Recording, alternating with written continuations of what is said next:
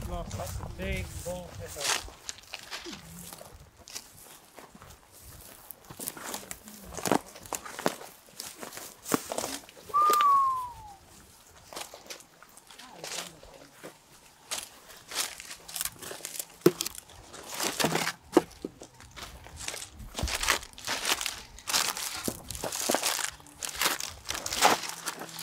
Heavy, very heavy.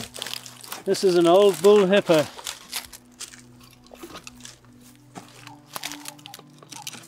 Look at the size of those tusks. You see how these tusks are so worn down? They're really worn down. That would have been the lower jaw from an old bull.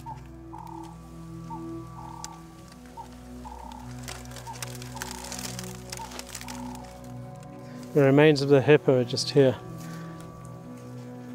What they would have done probably is sat on the edge of the river waiting for it to pop its head up, and then if they got close enough with a shot or even out of a dugout canoe, they might get relatively accustomed to the fishermen being around.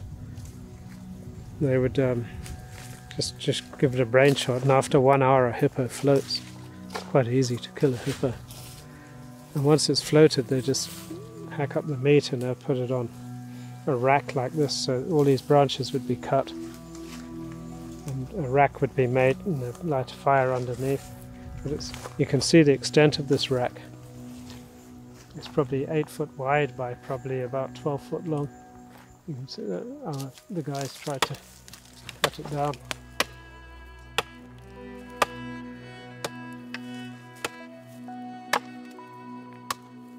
Place where we are standing, it's just the southern part of the reserve, where it borders the southern villages which border the reserve. So the place, it's very close to village land. So, and in this regard, we call upon the community living adjacent to these reserved areas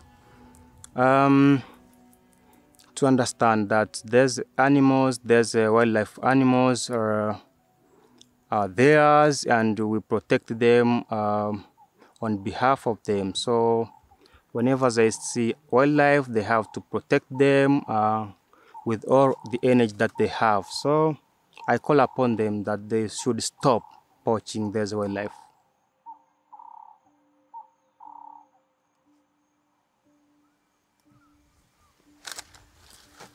A whole hippo, which can weigh a couple of tons or more, can be dried up and put into, say, just a couple of sacks. 2 or 3 people could carry an entire hippo out, put it in a boat, take it across the river. There's a big town down here not very far away, Ugala. There's probably a market for meat there. There's no knowing who actually would have done it. For sure it would have been poachers, meat poachers.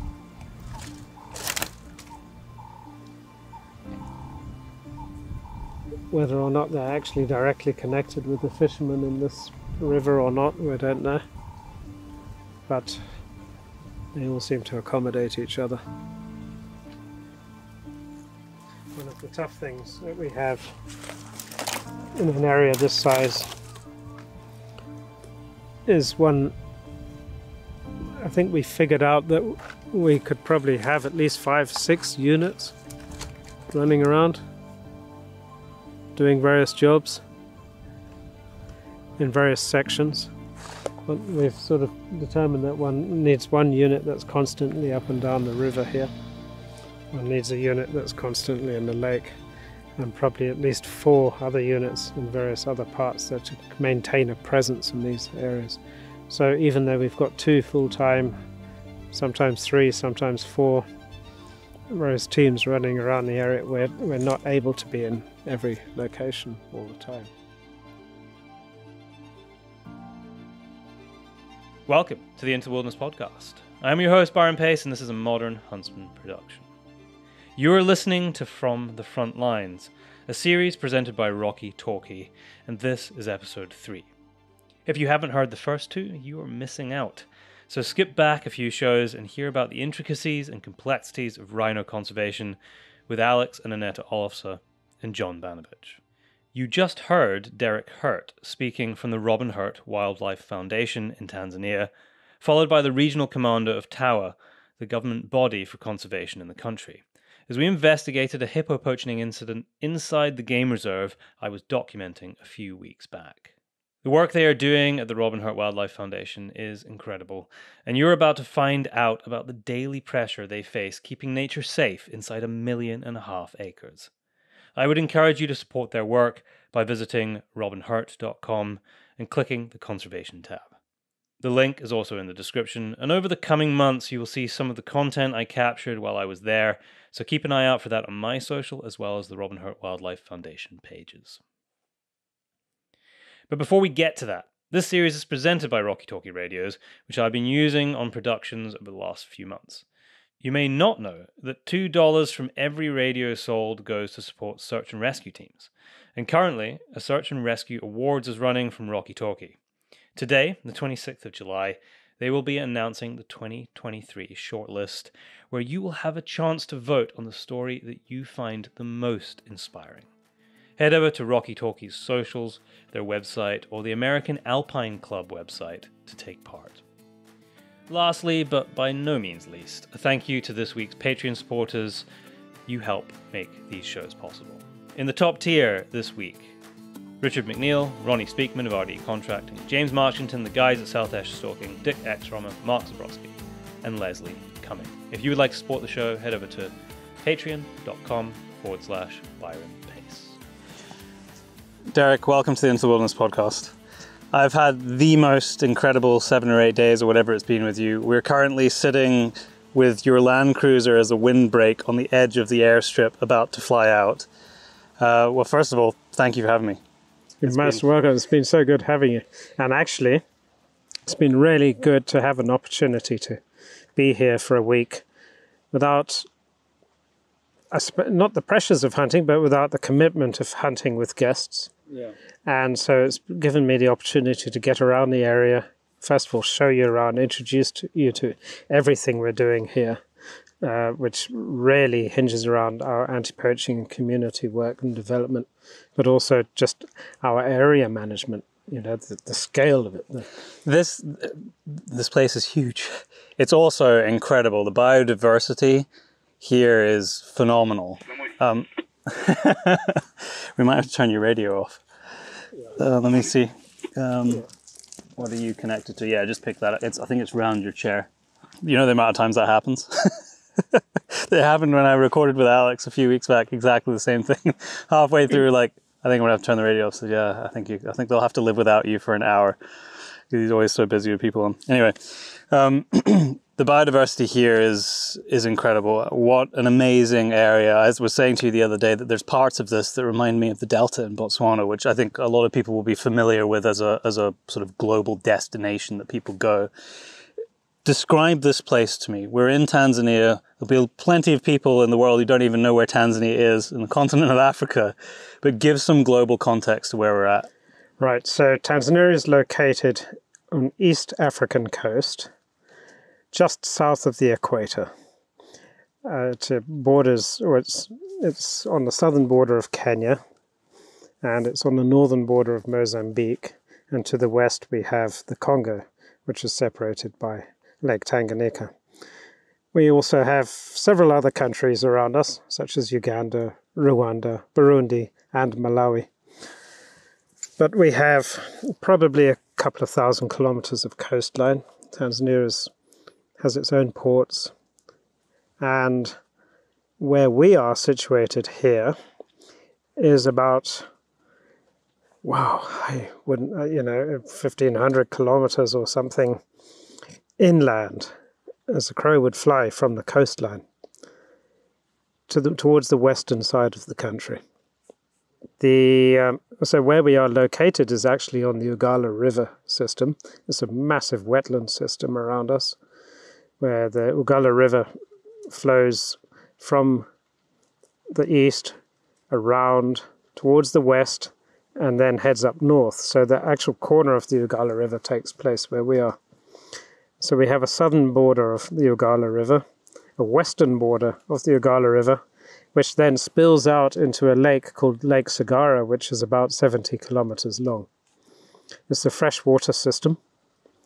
So Lake Sagara basically cuts across our northern part of the area, where the river then also overflows and carries on away to the west towards Lake Tanganyika, which is... Some people might have heard of that. Yeah, Lake Tanganyika is a massive lake. It's very deep. It's the second deepest lake in the world. It's the largest volume of fresh water in the world. So yeah, it's an amazing place. Tanzania has all sorts of amazing places. It is an incredible country. And one of them is this amazing place where we are right here. And this is, if I'm remembering correctly, 1.5 million acres. That's about the size of the section of the area that we operate. There are some parts of the area which are relatively inaccessible, such as across a portion of the Ugala River to the northwest, and also north of the Lake Sagara, which really, that's more of an area where there's more settlement. We have less need to go there. So we tend to keep to our section. So yeah, it's about 1.5 million acres that we manage and operate in. And this is a hunting concession. Just explain how that model of management and funding for conservation works in Tanzania generally. Yeah, Tanzania really, one has to take your hat off to the government here. They really do have really good policy. They have set aside something in the region of about 35% of their land mass towards conservation and That's wilderness. Really high. It's very high. They really need to be congratulated on this for maintaining this system. And in fact, actually recently, they've even increased more national parks and more game reserves, all being fully protected wilderness areas. But so out of that, I would be inclined to say about 70% of that wilderness is not national park. That means it falls under areas commonly known locally as wildlife management areas or open areas where there are communities living, or even game reserves. So a game reserve here is really just a protected wilderness, but it has no revenue stream, and typically these are areas that are not popular for general tourism for multiple reasons. One, accessibility. It's pretty inaccessible here. I can definitely attest to that. We are 1.5 days drive away from Arusha, which is the main tourist center of Tanzania. Or if we came from Dar es Salaam on the coast, we're also about 1.5 days drive away. And it's a long day driving, I'll just add as well. This isn't just a sort of casual 6 hours. Nah, it's 10-hour days. Yeah. Yeah. And, or alternatively, a very expensive air charter. So there's not much going on here that appeals to general tourism.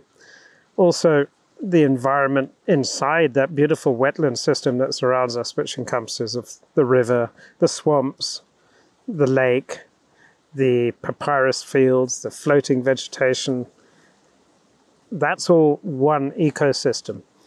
There's a second ecosystem inside this area, which is what is properly known as Brachystegia woodland.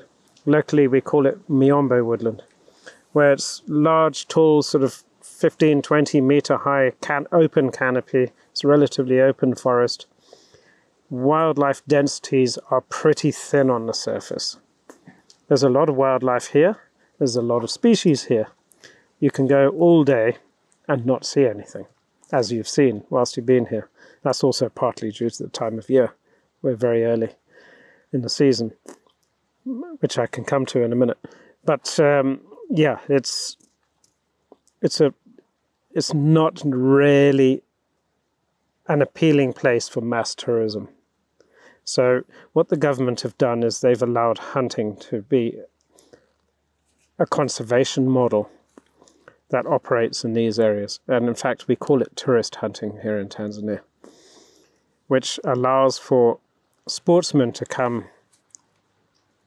on a safari to a place like this, where it really is truly wild You know, you're away from everything. There's no mod cons around here. No. I've been to a lot of places in Africa, but this is right up there with the wildest, for sure. Oh yeah. I mean, you can't just pop into the local supermarket or anything like that. That in itself is a whole day away. So yeah, it's very appealing to hunters, and there are lots of very interesting species here, which also are harvested on a sustainable basis with an annual quota that is given to the operators. And that in turn generates a lot of revenue which goes back to the government and helps in turn sustain this as a wildlife reserve. If it were not for that revenue, I could assure you there wouldn't be anything here. It would just be farmland, cattle, and what it would potentially be thousands and thousands of animals and 1.5 million acres of open forest wouldn't be here. And that argument that you've just made, which justifies this model, is used a lot by the hunting community, and I've seen this now myself firsthand this week, and it's been quite staggering, actually. You said to me the other day, and Joash, when I was interviewing him this morning, I asked the question, how long do you think this incredible wilderness area would last if there was no boots on the ground here doing anti-poaching and you operating as a safari operator here with all the investment that you have? And he said, I'm going to be generous, I would say 1.5 years. I think you said to me 2 years. I could assure you, without even thinking about it, in 2 years it would all be gone. So having hunting as a conservation tool here keeps it. It's for some people, I think, particularly those who maybe have never been to Africa at all, but that notion is probably quite a difficult one to grasp. That you could 1.5 million acres. Most people can't even, I even struggle, even though I've been driving around it now for a week, to really grasp how large that area is. This is massive. How on earth can 1.5 million acres in terms of its wilderness and ecosystem be degraded and essentially gone in a year or marginally more? What explain that cascade of events to me that we actually saw, you showed me, on the border of this area just over the last couple of days. Yeah, we have a population desperate for places to go to. And I don't blame them. The minute there's an available patch of new territory to move into, it's a bit like moving into the West in the USA back in the day. It's no different, there's new territory to go and settle and farm and plough up and remove the forest and do whatever one does, and in the process, at the destruction of much wildlife, as United States. Well, they learned that lesson. They learned their lesson with the loss of 30 million bison. And they're still trying to put it back together now. Yeah, so that's, several hundred years later. So, yes, it's we have a lot of people looking for the same thing, a place to live, a place to farm. Maybe 95% of this country lives off subsistence. So the people can they live off what they can grow on their farms. So maybe maize is a staple crop, maybe something like cotton that we've seen over the last couple of days as a cash crop. Rice is grown in some of the wetter patches where they've converted big there's an open field, which is a wetland mud system here, which we call mbugas. And these mbugas have been converted into paddy fields in many places, as we've seen. I'm talking now outside of the reserve. And this is all rice. Rice production in Tanzania is a massive industry. I didn't realize that, but it's incredible, the amount of rice fields I've seen. And it's really nice rice. It's good rice. Yeah. I would never buy imported rice if I compared to this. It's great stuff. So what else are people growing? We've seen a bit of cassava. We've seen lots of sweet potatoes. So those are typical crops that people are growing, both to sell and to live off themselves. And then, of course, there's cattle goats and the odd sheep around as well, which the people don't trade in their cattle here. They're more of a status symbol. But that's quite amazing, because I was just confirming, because I knew about this from my time in Kenya, and I wasn't sure if it was the same culturally here, because we're much further south than your northern border with Kenya. But there's a lot of cattle here, and it is in itself an issue for the ecosystem. Just explain that. Well, first of all, it's the impact it has, but also the fact that this isn't for food, which blows my mind. Well, I think let's look at the pastoralist peoples of the African continent. Many of them traditionally come from cultures where your wealth is not a monetary wealth as we see it in our society. It's a wealth in terms of their status. The more cattle you have, the wealthier you are, the more your status is in society. So you're more highly regarded. And so typically they don't really want to be trading or selling in those cattle, because that's like getting rid of your cash.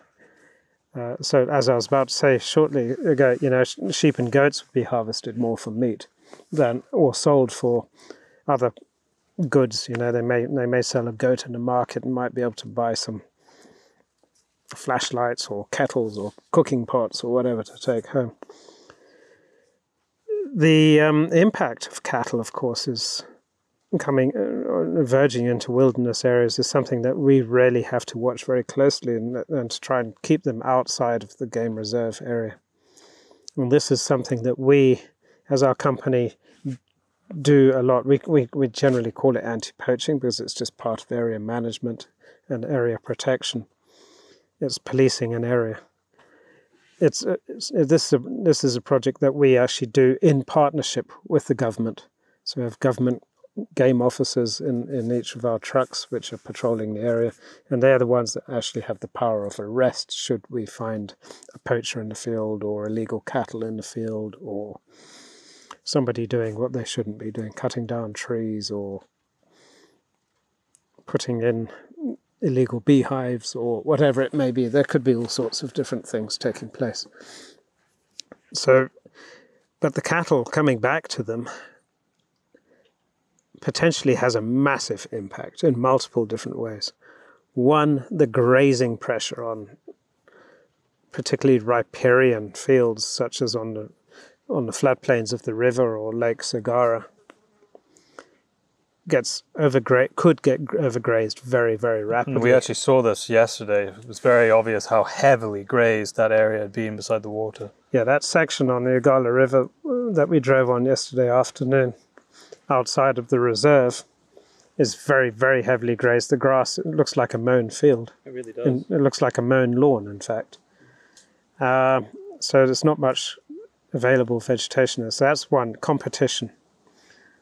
Secondly, these are wild animals. They're not familiar with people running around on bicycles and in some case motorcycles, and let alone just cattle being in an area. Wild animals like a peaceful environment. They need a peaceful environment where they can do their daily migration to water and back into the forests to go and lay up, and morning and evening or nighttime, be it wherever they like, to be able to do their grazing.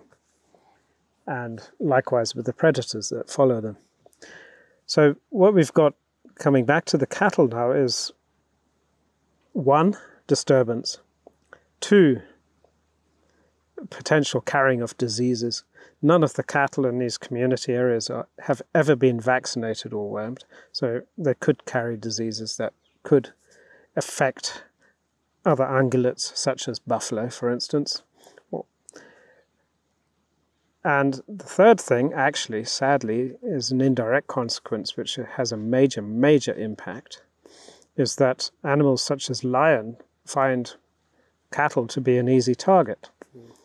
And the result is that people are upset because their livestock's being killed by lion. And so they will inject insecticides into the meat and basically poison it. And a whole pride of lion could be wiped out in one sitting. And along with it, a bunch of hyena, and along with it, a bunch of vultures. And just to mention vultures, by the way, they're an incredible bird. They run a really important role in the environment for cleaning up. We saw one flying past yesterday afternoon, a small hooded vulture. That's the only vulture I've seen in the whole week here, which is alarming. It is actually. And that's why, and the reason why we're not seeing them is because of poisoning. So there are 3 major impacts from the cattle. And so it's very important for us as a combined operation to keep cattle outside of the wildlife section, the game reserve. And we actually, the first day that I arrived here, some cattle were caught. Yes, some cattle were caught close to our northeast border, but they were distinctly and clearly within the game reserve, and they were penned up and held, and eventually the owner admitted that they were his cattle, and they followed the procedure, which is basically he would be fined for each animal, and fairly significantly, so it's quite an impact. It's not a bit of free grazing wasn't so free at the end of the day. And one would hope that after a while, it's less and less and less appealing for people to push their cattle into the reserve areas. That pressure that you're seeing around the boundaries here, I think the most visually impactful aspect of that I've seen in the last couple of days was the deforestation. You talked about the crops that people are growing that end up replacing the bush that's there. But I think it's worth just explaining how that change comes about, because to stand there, so we were in an area, this was a couple of days ago, which was in the process of being sort of converted to farmland, if you like, where there was the carcasses of trees just strewn over there. It almost looked like an atomic bomb had gone off. That is something that I don't think people will quite appreciate, is the starkness of that change and shift. Yeah, imagine a forested area where you like going for a walk on a weekend or hiking. And then imagine coming to it perhaps in 2 months' time and finding every single one of those trees flattened with just stumps sticking out of the ground and piles of brush put into heaps which are burnt. And all this is doing is clearing land to make space for planting crops. It's clearing forest. It's we refer to it slash and burn agriculture, slash and burn encroachment. It's very, very noticeable, as we've seen on the perimeter outside of the reserve here. And yeah, it's quite shocking. It's really shocking how rapidly that transformation can take place. Because we're looking at, you were pointing out to me when we were driving areas that just last year where you had been driving through had been what I would regard as like this pristine bush that we're sitting in right now behind us. We're talking about a wave that's thousands of meters in a year. Oh yeah, thousands. Well, probably not thousands. Well, yeah, thousands of meters is one way, or probably. I'm thinking even in terms of a line, like marching. Yeah, I think you could say thousands of acres in a year. It's like a mushroom. Yeah. Funnily enough, when you get encroachment or new settlement coming into a wilderness area, I tend to refer to it like a cancer of the wilderness, where that cancer starts, it's one little cell, and then it just multiplies and multiplies and it mushrooms. And eventually it just kills the entire nature environment around it. I want to talk to you about investment in the communities and potential future solutions, but before we get to that, an extension of our discussion around poaching, I've been fortunate to see many of these elements from what we've just discussed, with the sort of the encroachment and the farming. And I was on an operation a couple of days ago, actually on the lake itself. Tell me about the illegal fishing that was or is taking place. When we arrested, I think, 15 people that day. 15 people were Yeah. apprehended for fishing inside the reserve boundaries and without a permit. Why is that such a big deal? Like, why is it a problem? You see this big lake, you can see people fishing in their dugouts, which might not seem like there's much harm going on there. Just to explain that interconnected web with the bigger issue that you have for protecting wildlife in the area. Well, looking back to the origins of how the river system, the Ugala River system, and the lake environment are, it's like I've mentioned earlier, it's a combination of open water, swampland, floating vegetation. There are multiple habitats, and it in itself is a really interesting and unique habitat, which has been managed by wildlife for thousands of years. And what happens is you've got people coming in who don't have permission to be fishing. And one of the things they're doing is they're using illegal nets in many cases. And by illegal, this is regulations set by the government. So yeah, government have set regulations for the type of net that people are allowed to fish with. The legal net is 3-inch, and it has to be made out of sort of a small fine cord, not plastic mesh, very fine plastic mesh like we have seen. And many of these fishermen also buy these cheap fine plastic meshes that are also 1-inch in size. So I think every net that we confiscated was 1 inch or less. Yeah, they were. And they had really tiny, immature fish trapped in them. Yeah, these fish were some of them like the length of your thumb. Exactly. Yeah. I mean, that's a species that will never breed. But the ecosystem is affected because these fish obviously manage vegetation in the river to a certain extent. They're also fed on by animals such as otters and crocodiles. I wish I'd seen some otters this week. I've never seen one. If we sat in one place by a swamp long enough, sooner or later you'd get a chance. And so you've got those animals, and then you've also got hippo, which also occur in these areas. And the hippo has a role of munching and breaking up big patches of grass and floating vegetation. And it keeps those waterways relatively open and active. Mm-hmm.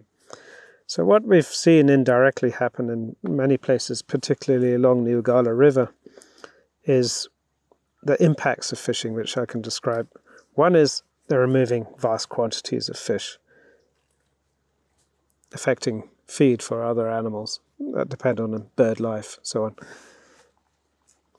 You've then got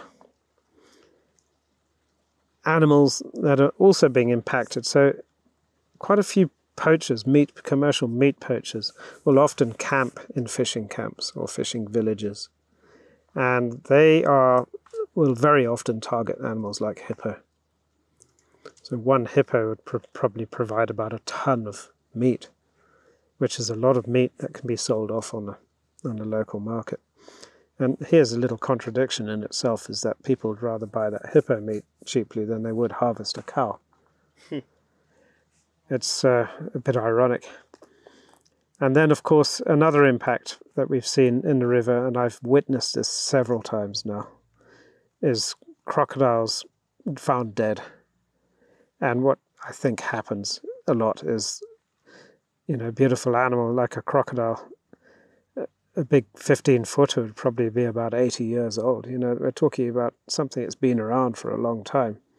And it gets tangled up in a net and either drowns in that net or will get pulled in by the fishermen when they're pulling their nets in, and then they club it on the head with an axe, and that's the end of it. So we found a lot of discarded nets the other day. We found a lot of discarded nets, and we found also leaving the river and lake systems going into the bushland strips of nets as well, which have obviously been snagged around hooves of animals and dragged into the bush. So the fishermen actually are causing quite an impact, and not to mention also snaring along the edge of the river banks for animals like reedbuck and impala and bushbuck. So they'll set these spring traps with a bent stick. So fishermen really, one would imagine in your eye, they're just a fisherman. But when you look at the greater picture of what hundreds of fishermen can, or the impact of what hundreds of fishermen can do on an ecosystem, it's massive. So yes, I'm afraid we have to really manage the fishermen. We have to always check on them.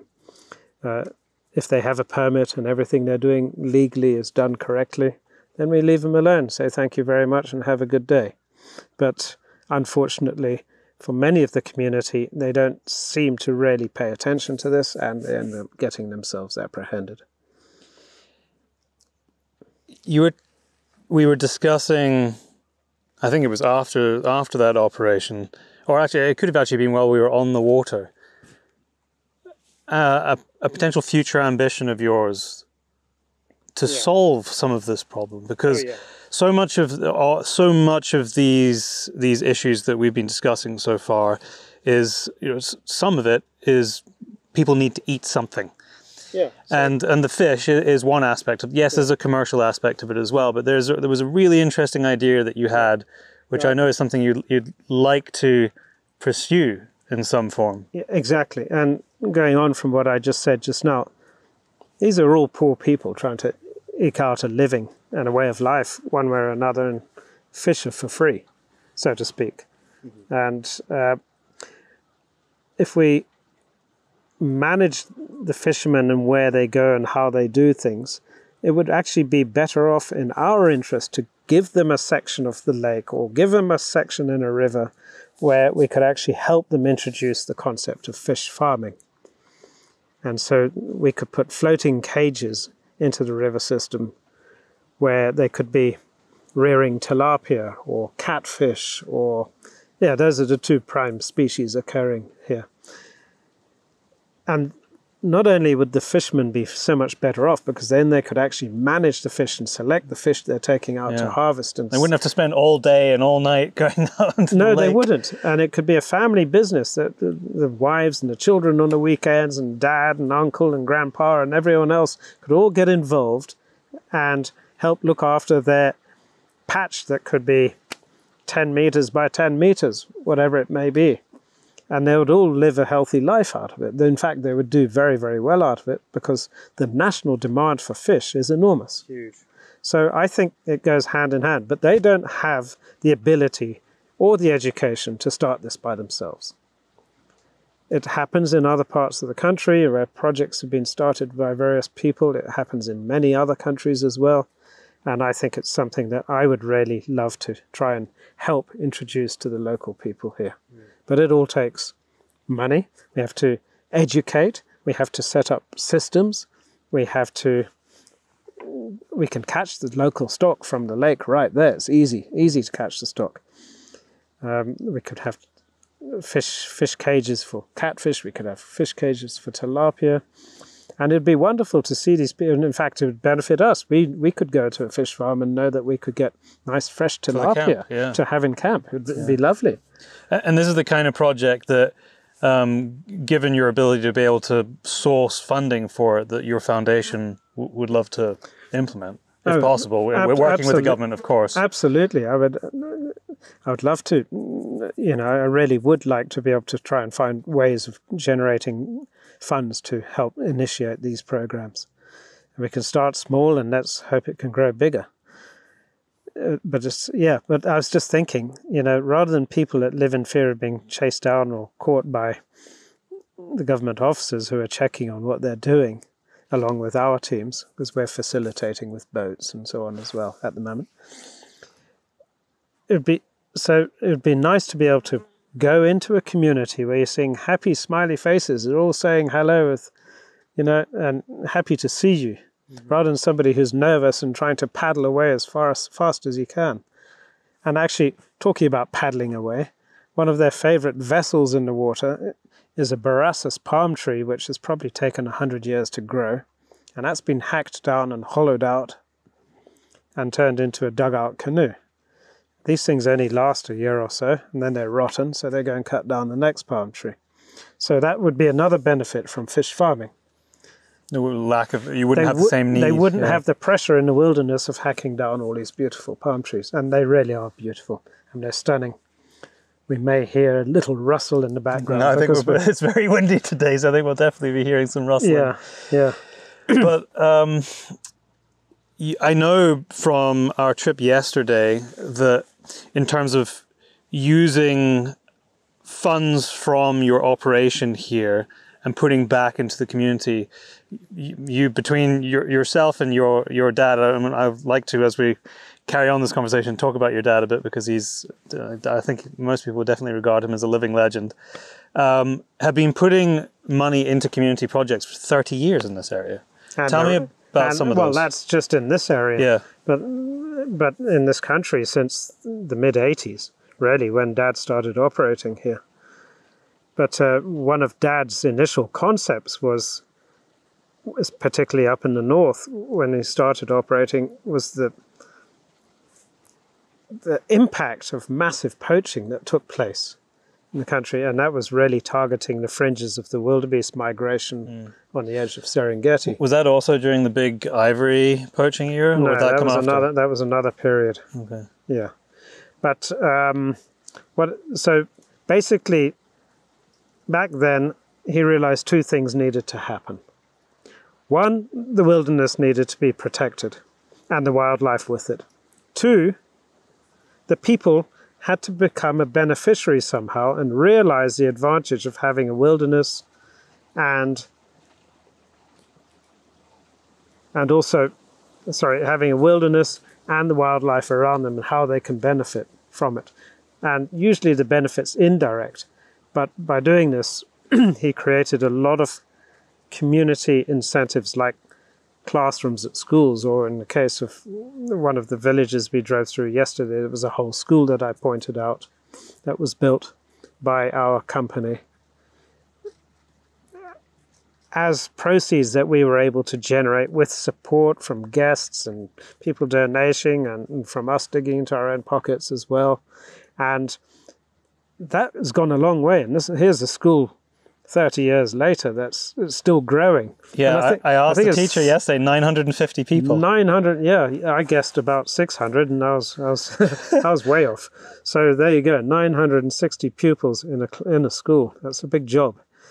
But these kids are all beneficiaries indirectly from the wildlife in the wilderness here, because that school wouldn't have been as it is otherwise. So that's a great start. There are clinics that have been built, and government offices, and wells for cleaner water. And over the years, we've done many, many community projects, not only in this area, but over quite a few areas in Tanzania where we have operated over the last 30 years or so. And if that is a direct link between the survival of the wildlife and the ecosystems in the area and community benefit, if there weren't operators like yourselves in an area like that with the revenue that generates, would any of that happen, or would it just take a lot longer? I mean, certainly when I was walking around yesterday, the buildings that you pointed out, and some of them were built, over the period of the last couple of decades, were in the best condition of any of the buildings that we were walking around. Yeah, well, that was nice to see, actually. I was very happy to see their pride in looking after it. It seemed like that, yeah. The communities have to be beneficiaries. But I was just going to say, we have to work it two ways. We've got a lot, where we can as a company, we employ as many local people in our camps as possible. So I would say in our camp here, other than a real specialized job such as the vehicle drivers or the cooks or skinners or people like that who are more specialized, many of the other jobs that take place are local people who've been employed. And that also has its little benefit going back. Sometimes if you drive through some of these villages, the nicer houses in the village are those of people who work with us. I mean, for instance, like Gordy, who's one of our trackers. He's been with me all week. He's been with you all week.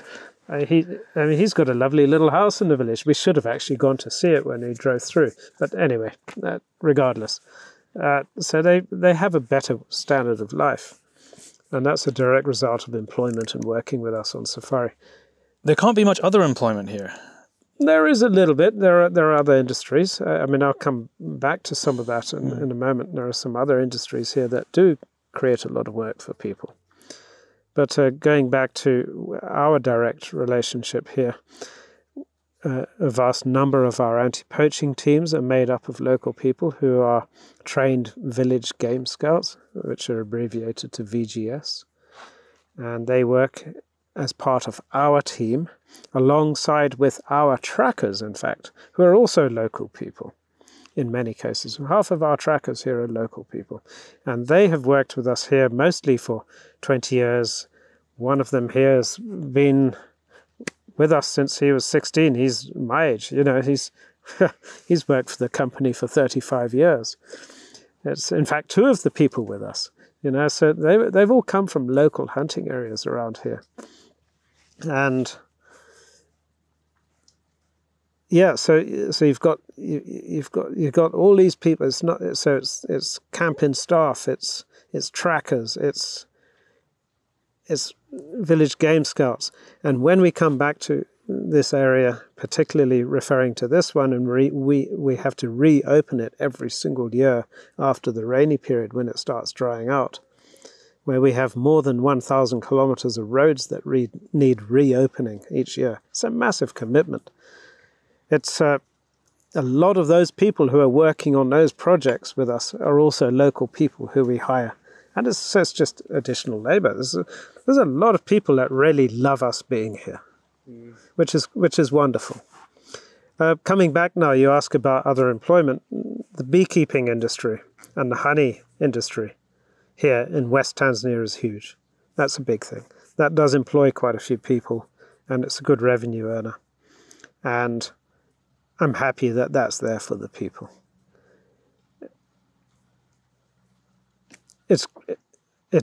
We find it a little bit of an impact coming into us in the wildlife section of the area, in that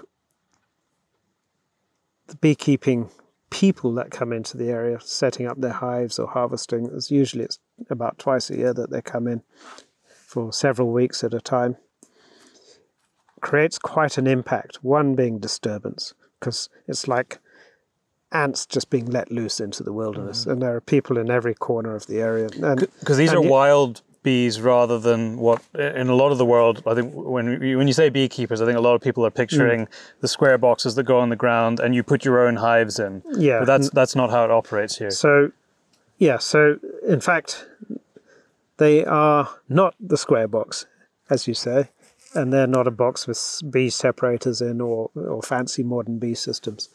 But the law now requires beekeepers to put a wooden box in the field. But most of the way they do it is high up in a tree. I suppose that's putting the bees closer to the flowers, if you like, I guess. And it also keeps the beehives in a harder place to reach from little animals like honey badgers. Yeah, I was going to say. Yeah, a honey badger would be considered a terrorist to a beekeeper. I mean, they are amazing creatures in their own right. Yes, they are vicious. Yeah. So that's how they do it. The more traditional ways, which are being phased out and are now currently illegal, are ring barking a tree and stripping the bark off and making a barrel, so to speak, out of the bark, which is a fascinating art in itself, but it's not allowed to be done anymore. Because it kills so many trees. Because it kills so many trees. It kills tens of thousands of trees, in fact. And likewise for hollowing out a log, or cutting down a palm tree and hollowing that out. And we actually saw this the other day. We've seen this. We've seen this in several places. No, I mean the big pile that we saw. We saw a pile, yeah. So, yeah, not supposed to happen. We don't know who they belong to, but I think everybody has a pretty good idea who they belong to. And I'm sure somebody will hear more about it in the near future. So this month now, so we're actually late June into early July is one of the main periods when they're putting their hives back up in the trees. So this right now is a disturbance period. But sadly also many beekeepers are kind of hunter-gatherers in a way. It's the mindset is that of a hunter-gatherer. Some of them have turned it more commercial.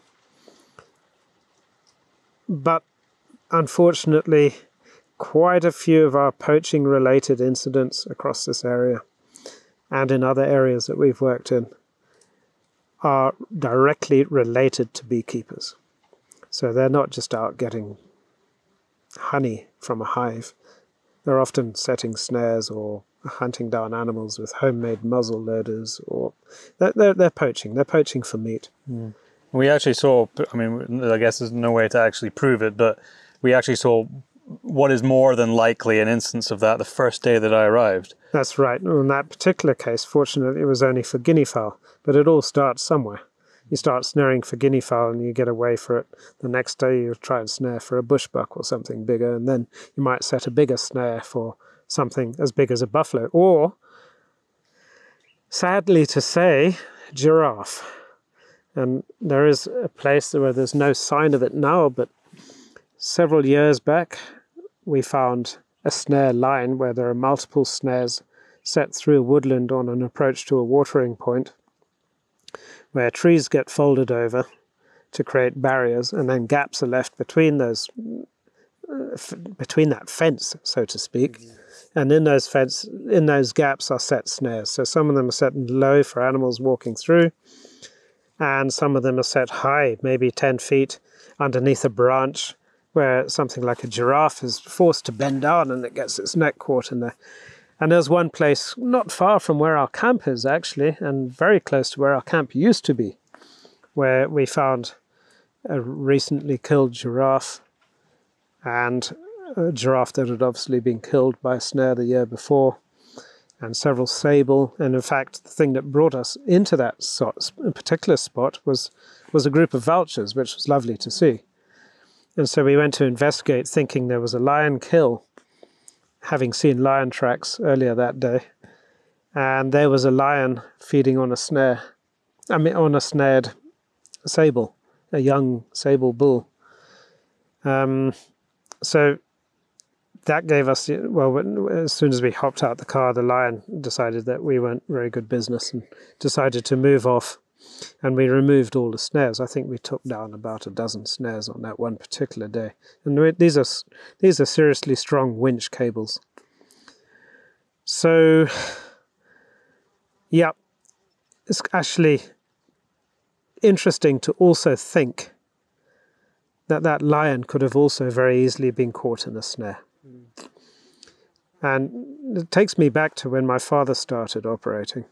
And when they started operating in Maswa back in the 80s, back in the mid-80s, moving forward. I think he said for the first 2 years they were there, they didn't see any lion. And in fact, maybe one of them, maybe they did see one lion, but it had 3 legs.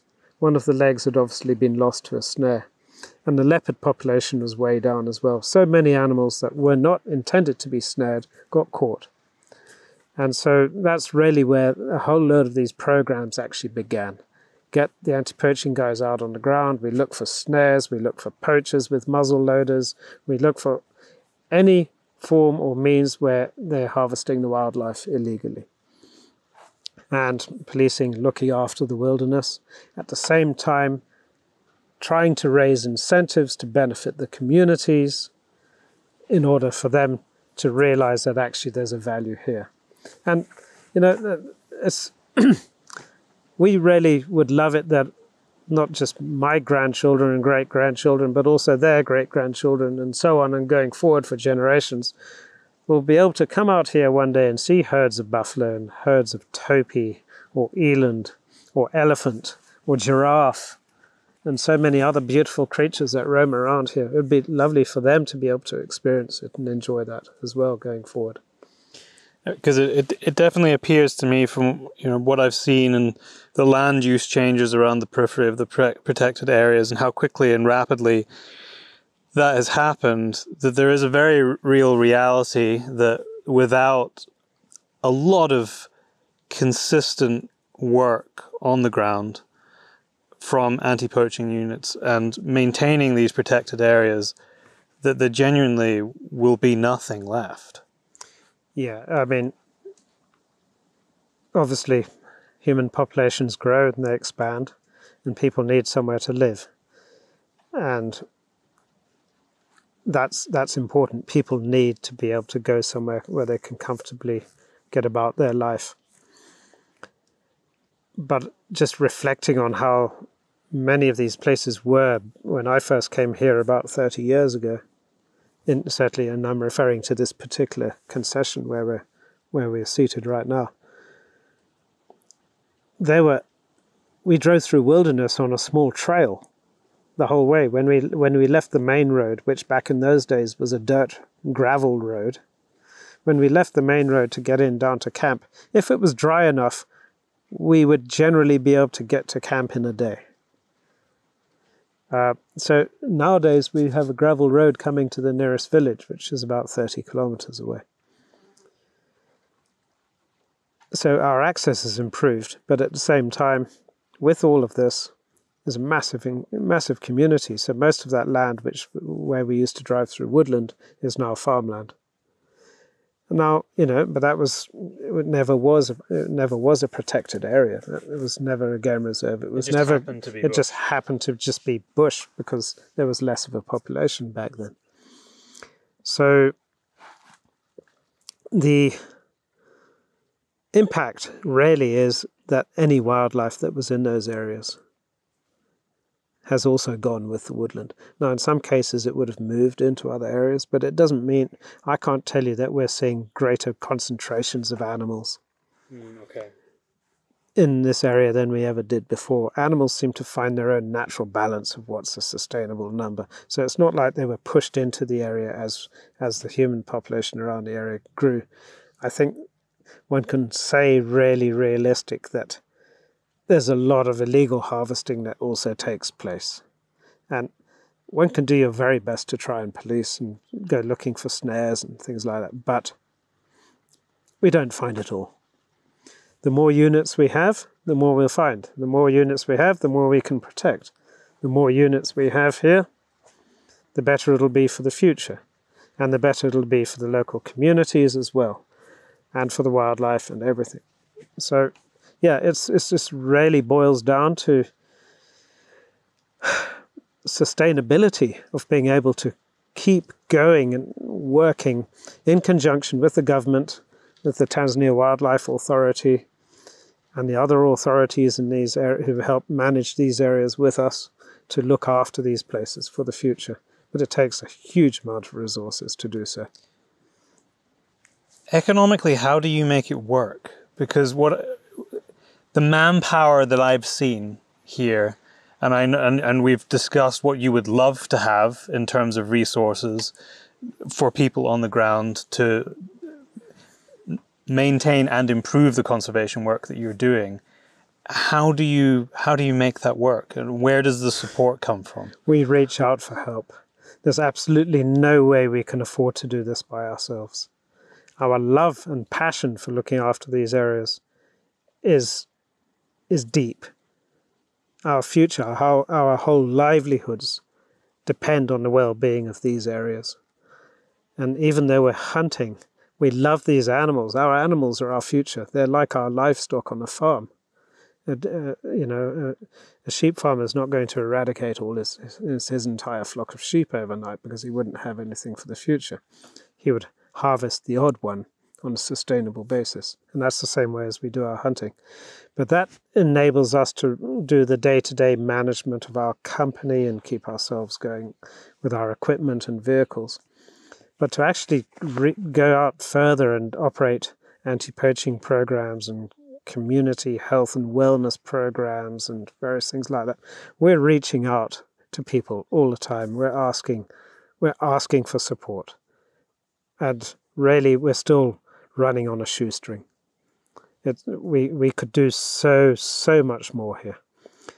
And I have to say, I'm ever so grateful to various people who've helped us. We have one family organization, foundation, that has very kindly helped us cover the expenses of the anti-poaching here in Luganzo over the last 2 years. And really, I can't thank them enough. That's a massive commitment and a massive support. Without them, so much would have been undone. Shortly before that, we had the COVID period and we had no safaris coming in. We had no spare revenue at all.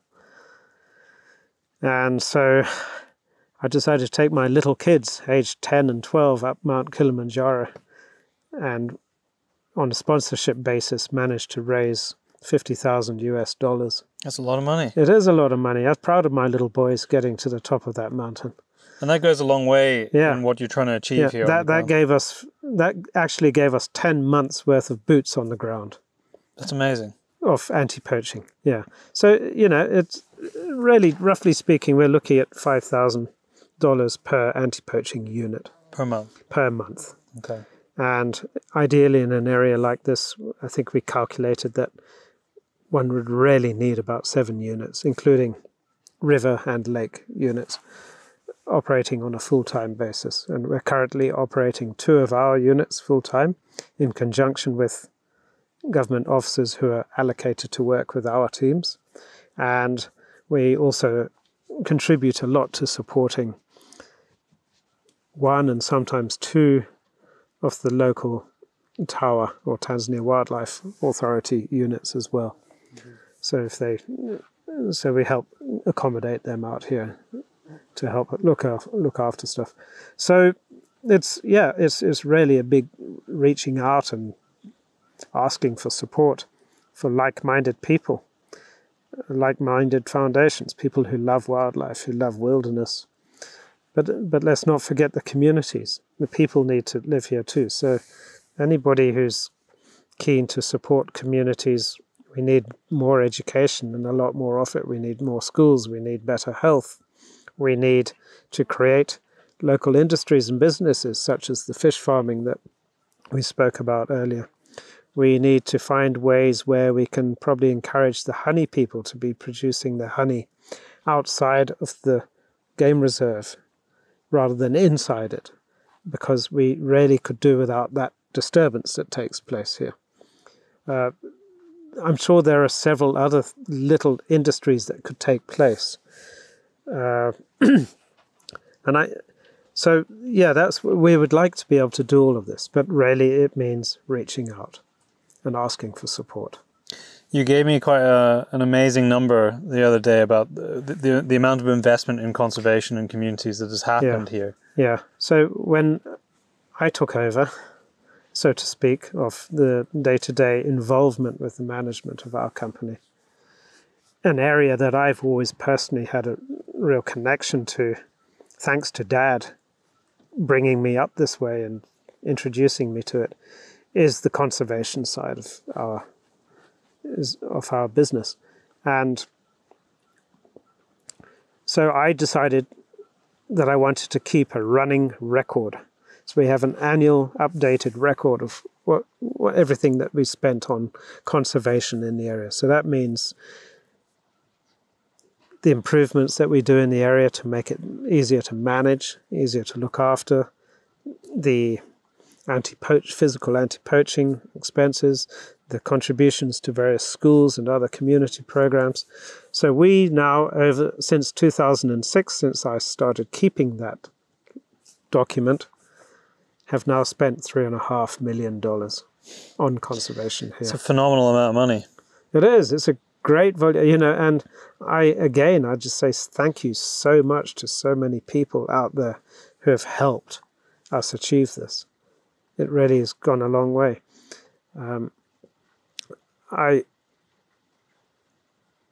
yeah, I just can't thank anybody enough. It's you know, it sort of brings tears to my eyes thinking what wonderful people they've been to help support like this.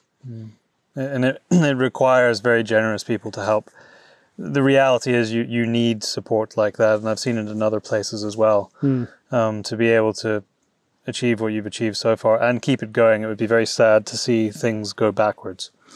That's the thing, really, is sometimes you get support in a once-off donation for something, which is, you know, I'm not saying no. I appreciate it so much. Every little bit helps. But when you run out of funds, the guys hang up their cloaks and go home. There's no work. We can't employ people if we don't have money to employ them. And I'm referring to the conservation work here and the community work. You've been hunting a long time. Yeah.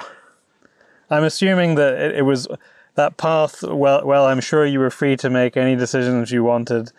That path feels like it was kind of set for you, given who your dad is. Yeah, I mean, you couldn't have more of an icon than a father like ours. Roger and I are so fortunate to have a dad to have brought us up into this world. I would love to be able to sit down and podcast with him someday, maybe next time I visit Namibia. Absolutely, you should go and talk to him. Yeah. I'm sure he would love to. And he is so active in his conservation motivation to this day. I mean, they're running their own project just for rhino in Tanzania, which is being very successful. And something that himself and his wife Pauline created. So, yeah, but I suppose going back to the hunting, yeah, we've grown up with it. I mean, ever since I can remember, Dad was going off to the bush, and as I got older, I was privileged enough to go out with him. And my two little lads, they started getting to the age where they can spend a little bit more time with me as well. In fact, sadly, if my older son hadn't broken his arm, he'd be with us right now. So it's very unfortunate on his part. But growing up in the bush, being around hunting, seeing the wildlife, that wildlife really just becomes so much a part of what we are, who we are. Beautiful creatures. Our life is all about them. But I don't limit our lives just to hunting. We also do a lot of photographic safaris as well. And I would really, really like to try and get a really exclusive little photographic thing going in a corner of this area. I think the beauty of this area, particularly on the edge of Lake Sagara, is pristine. It's stunning. You've got the lake. I do feel there is a little future there. And when I say that, we can compare little sections of this area to the Okavango Delta in Botswana. And the entire Okavango Delta in Botswana 40 years ago was all hunting areas. There was no phototourism there. Nowadays, it's totally sustained by phototourism, and there's very little hunting there. So that's how things can change. I don't think this area has quite the same scale that the Okavango does, but in a very small way, we should be able to operate at least one camp on a similar kind of basis. Accessibility is the big issue, but the world is becoming a smaller place. Aircraft are more easily found to get around. We have national parks to the west of us, such as the Mahali Mountains, which are very popular for chimpanzees.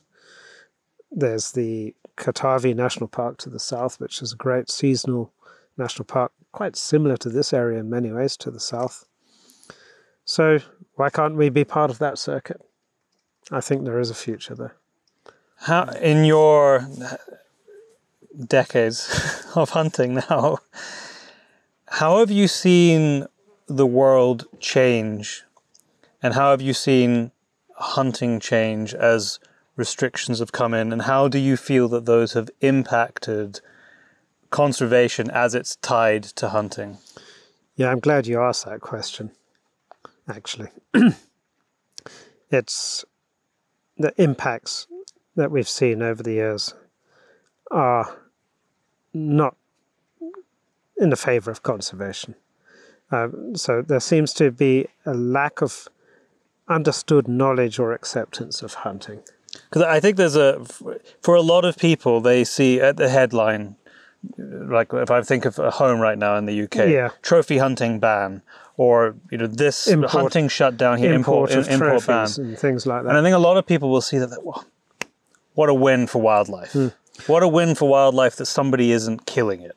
So look at this. I and my brother and our company and many other industries in this country rely on hunters to come in to Tanzania and into other African countries to select chosen individual animals on a very sustainable basis.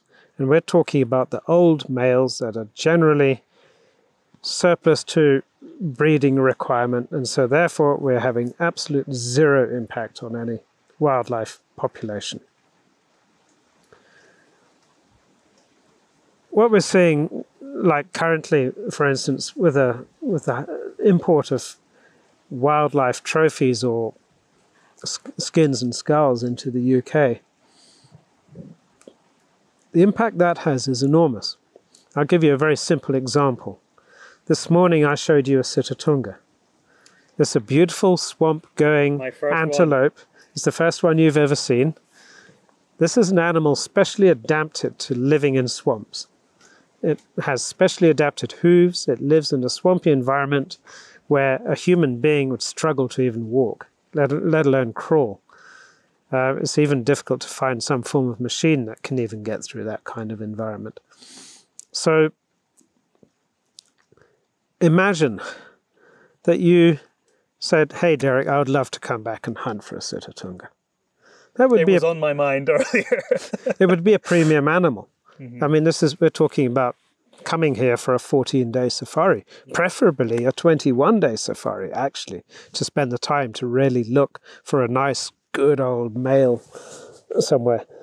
And just the fun, the challenge, the work, the excitement, the effort, the sweat, the itching of the grass and everything else, the mosquitoes biting you, the tsetse flies, all the nasty stuff that we don't like, just to go and look for that one beautiful animal. But that is where our revenue comes from as a business, from the hunting side of our business. And the sad reality is you can't take that animal home anymore. So why would you want to come and do it? And we rely on that business, that revenue from your safari, to be able to sustain these places. And it's not just us relying on it. The communities depend on it enormously. The local people in employment. The government depends on it massively through all the licensing fees and concession fees and game fees and so on. So everybody is at loss here. And we're taking that away. And what's going to happen? And you wanted to know historically what happens over the period of my life and the impacts I've seen. I've seen quite a few impacts happen. And each time something happens, it seems to have a knock-on effect of probably 20% of where we were. So hunting generally was still going pretty well until about 2007, 2008. And then we had a bit of an economic glitch in the West, or globally. And massive, you understand this more than I do. I'm a bushman. But obviously a lot of money was lost. And the first thing that happens is people's holidays get cut out. That immediately had at least a 20, if not a 25%. In fact, initially at that very time, probably even more. We probably lost nearly half of our business in 1 year. So from being a company where we were operating about 5 areas and several camps within those areas and all the conservation work in those areas, we slowly started scaling down.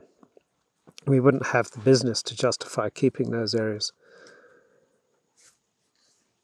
And that we're not the only people in that who are in that situation. A lot of our people in the same industry who are other hunting operating colleagues across Africa in the same boat.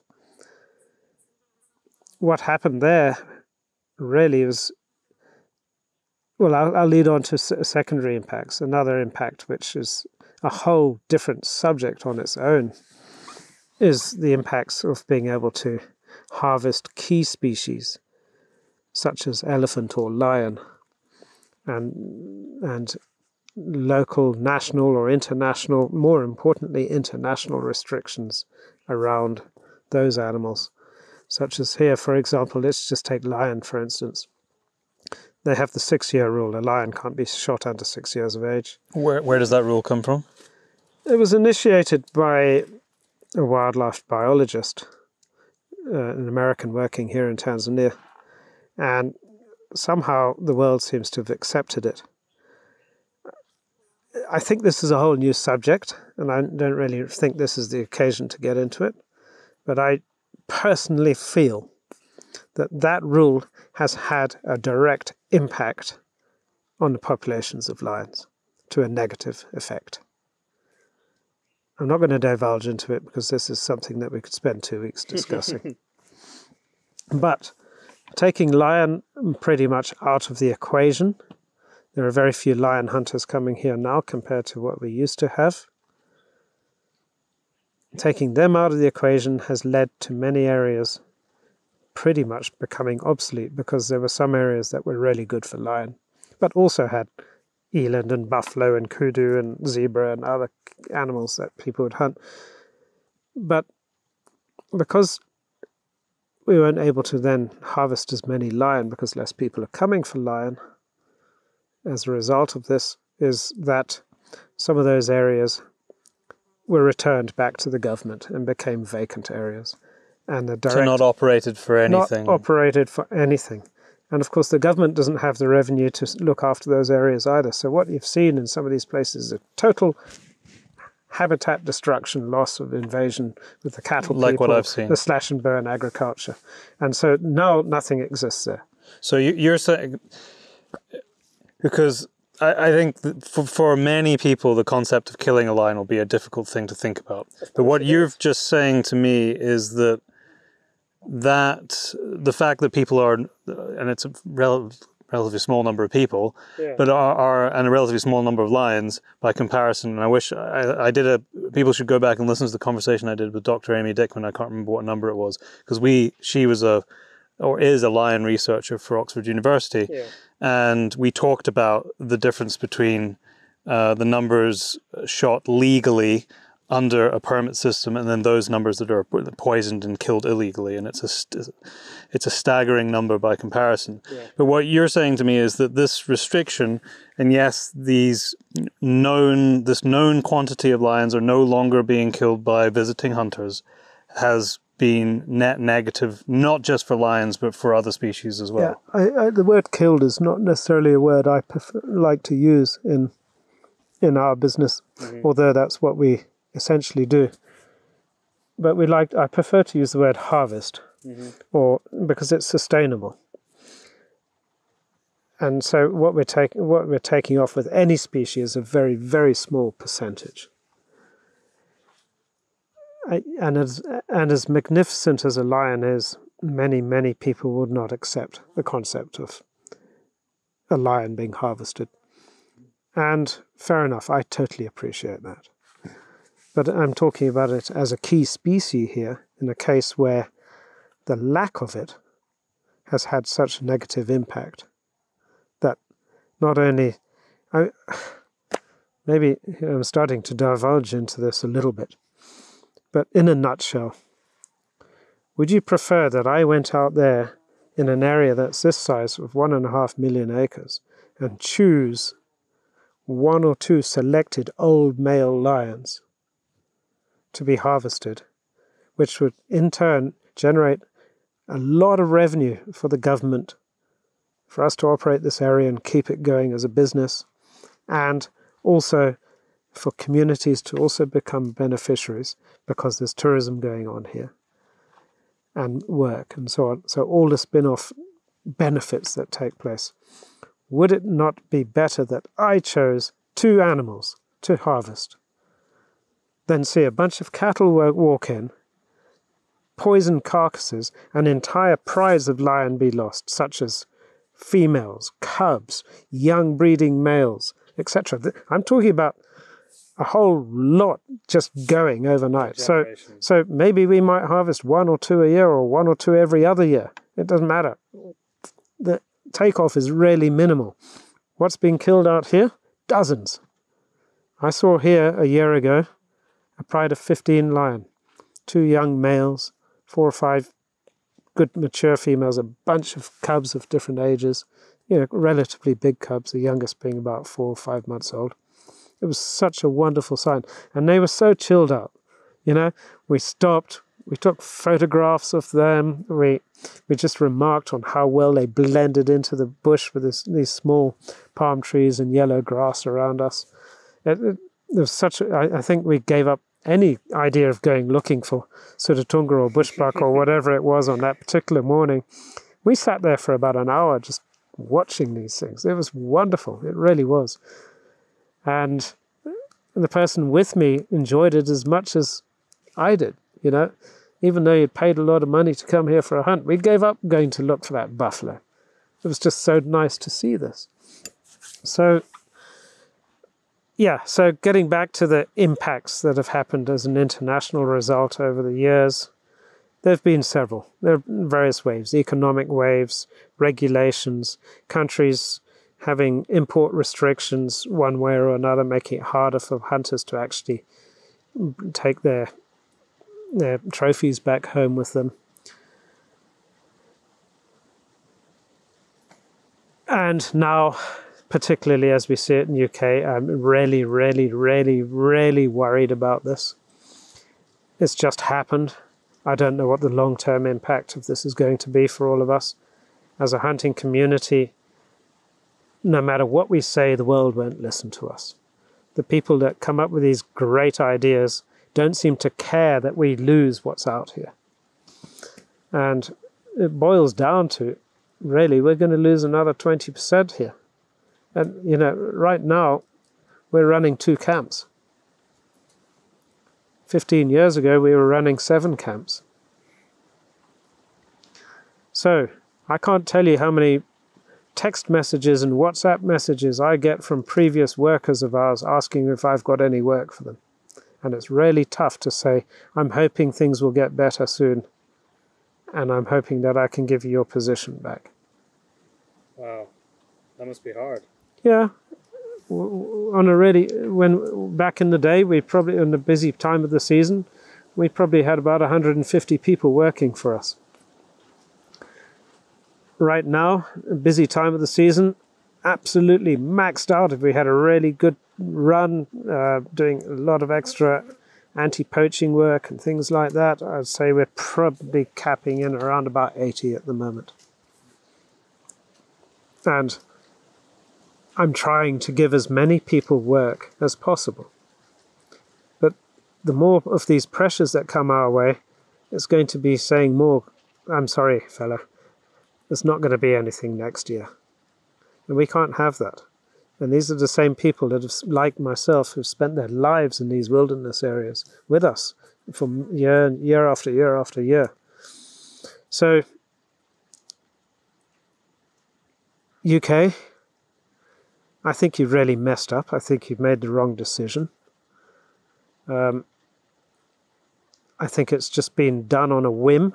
It's been done through sentiment. It hasn't been done through any practical reasoning.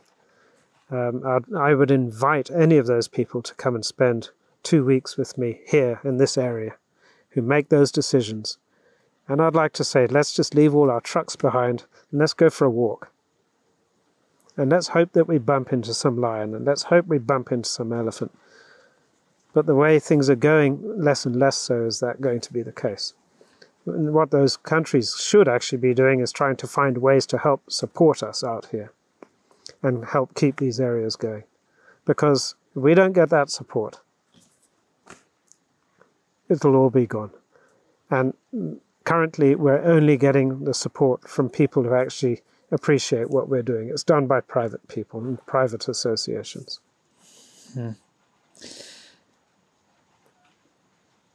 What are your hopes for the future? If you could paint a picture of the future ahead of you, given all the challenges that you face and the wildlife faces and the ecosystems that they exist in faces, and you could throw this out into the atmosphere, into the world, what are your hopes for the future? Happy trees, happy grasslands, happy animals, happy people. All of it living in harmony, one way or another, in their own little place. As in, I would love to be able to drive along where I've driven with you this morning and see, like I have done in this very patch of ground, herds of buffalo, herds of roan antelope, herds of sable antelope, reedbuck running around, impala running around, African hunting dogs or wild dogs up and down this floodplain, birds, vultures.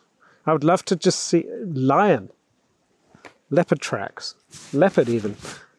We're sitting under a tree right now.